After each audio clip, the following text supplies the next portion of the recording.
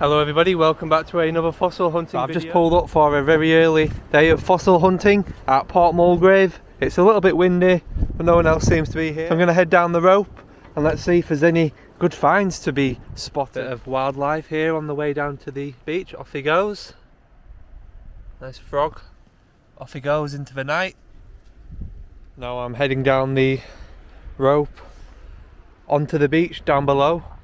It's a shame you can't see much. It's usually a beautiful view at the top. If any of you are wondering which way I'm going left at the bottom rather than going right. So I've just spotted the very first duck of the day, wearing out on the floor here. Fortunately that middle looks like it's not going to be all there. I'm going to leave this one. If anyone else comes along, it's down there. There's a lot better ones out here, I'm sure of it. This looks like it'll be a really good one. Yeah, a perfect looking keel on that Ammonite there. If you get a chisel in, it'll pop straight away. I'm going to take this one back. So there's a bit of an Ammonite multi-block here. There's at least three, probably 3 or 4 showing. I'm going to take this one back because while they are worn on the edges, it does look like it'll be a really nice one once prepared. Potentially anyway, well worth the risk. A bit of Jurassic fishbone there. I've got quite a lot of this stuff, so I don't take it anymore because there's only so much of it you can collect.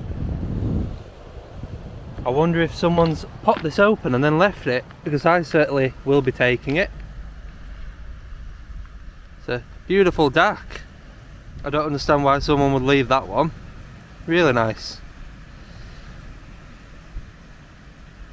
Look at that absolute screamer of a duck. Perfect one to pop open with a chisel.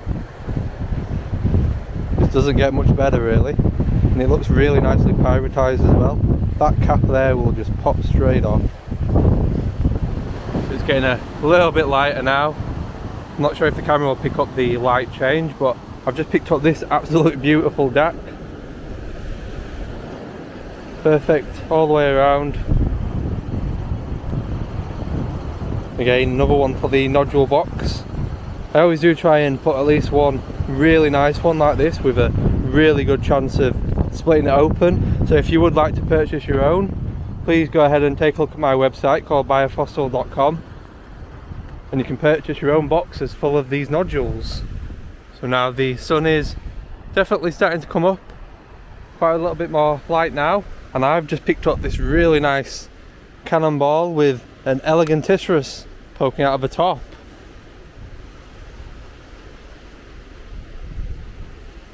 That looks beautiful. It should be complete inside that.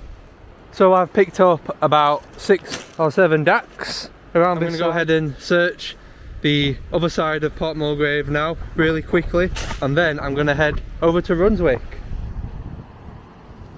So I've just spotted an absolute corker down here. Get the keel on that.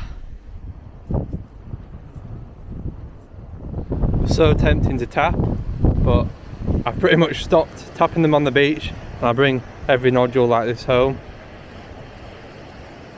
If you do enjoy watching these fossil hunting videos that I make and you'd like to see more in the future, please consider hitting that subscribe button so you can see more. Thank you. What I'm going to do on the next video is I'll put a poll up on my community page of all the different beaches that I collect fossils at, and I'll let you guys vote, and the top one is where the next video gets filmed, just to try something different. Please go ahead and leave a vote. So you can see the rope up there where you come down onto the beach, and it does look like this side is pretty empty. I can't see a single other person, so that's always good.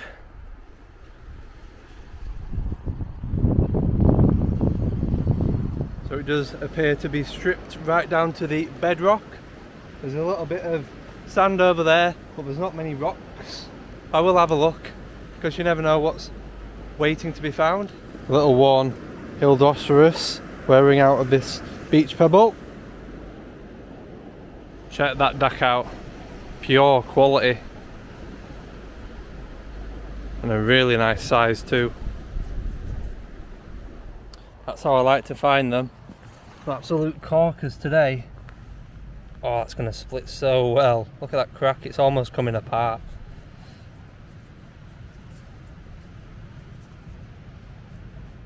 Just going to walk to the end here, then I'll start making my way back. It's been a nice change, go somewhere different. So I can see some footprints here. So I guess the sea's not been all the way up to the cliffs, so I'll look a little bit further out. You can see where the sea has actually been because the shingle is all a bit darker and wet looking. That's usually where you want to be looking.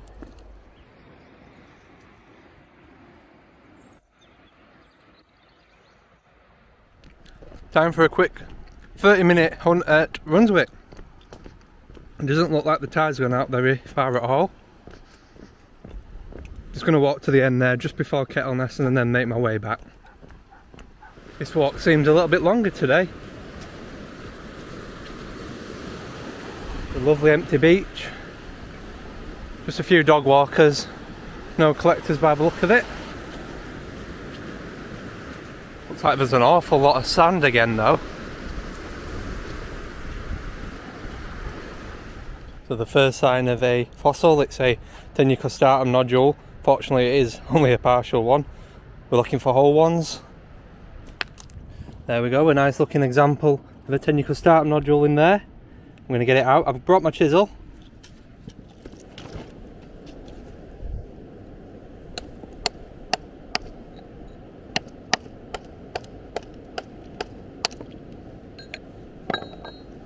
It's come out, it should all be in there.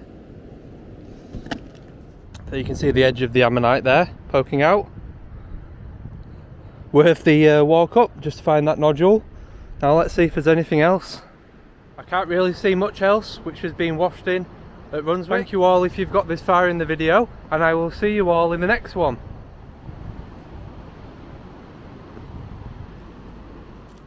Look at this old, I guess it's a World War II pillbox. Have a quick peek in there. Looks like it's just full of rocks. So today's haul, some really nice ones, including this beauty. All ducks, nothing particularly interesting. Maybe a little hildy, wherever that one, that little hildy there.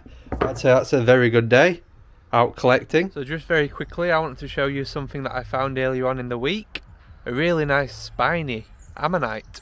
So this is the most spiny or spiky example of a Yorkshire Ammonite that I've ever found. Look at them beautiful spikes. Hopefully it's picking it up. I mean, this would be a nightmare to prep, but I'm going to keep it exactly as it is, as found, because I think these spines would just be lost during the actual preparation. But both sides are totally covered with these spines. I believe this one is a Perinoceros. So what I'm going to do is I'm going to show you a prepared one that I've found again quite recently. So here's the idea of this one. Let's go ahead and take a look at the Ammonite. So this one again has a beautiful middle. It popped all the way pretty much to the middle when I originally found it, and that is very rare for these Ammonites because with all the nodes or spines, whatever you want to call them, they're extremely sticky and usually they just break